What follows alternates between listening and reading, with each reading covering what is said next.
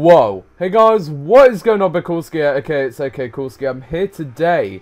Welcome to another episode of xAMK's Top 5 Plays. This is week 113. That is absolutely insane. Thank you guys so much for watching all these episodes. And honestly, we've got an absolutely amazing week for you guys. So we hope you guys enjoy. And let's just take a moment to admire another one of Sly's amazing thumbnails here. It just looks absolutely amazing. So nice work there by you, Sly. And we've got an absolutely amazing week, so we hope you guys enjoy. And keep submitting to the community top 5 so we can grant someone another private RC. So anyway, without further ado, let's get into it. So the number 5 spot there, we're going to be having Hurricane, and he's coming in here on some Nuketown. He's going to be firing his tube off the camera spike there. And as you can tell, it actually has quite a bit of a hang time there.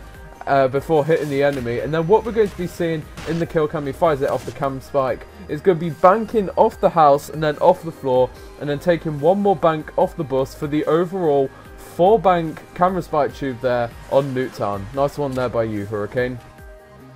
At the number 4 spot this week then, we're going to be having myself coming in here on some team deathmatch on Aquarium Black Ops 3, and I'm going to pop a stun into the green room, taking out the first guy, jumping in the air, going to be turning on the second enemy, and then taking out the third guy by the tunnel, and then hitting the jump shot there to pick up the 4 for a beautiful quad skewer with some amazing movement.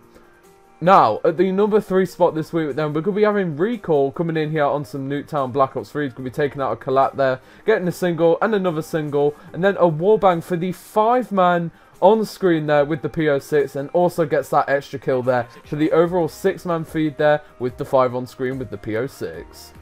Now, up next then, we're going to be having Chappelle at the number 2 spot. He's going to be going for the stab quest here on Model 3 Master, taking out the first guy behind the tank. He's going to run around the corner and take out another 3 guys behind the wall for the faded quad, and then one more right at the very back in the corner of the map there, taking him out for the 5-man overall Barrett stab quest.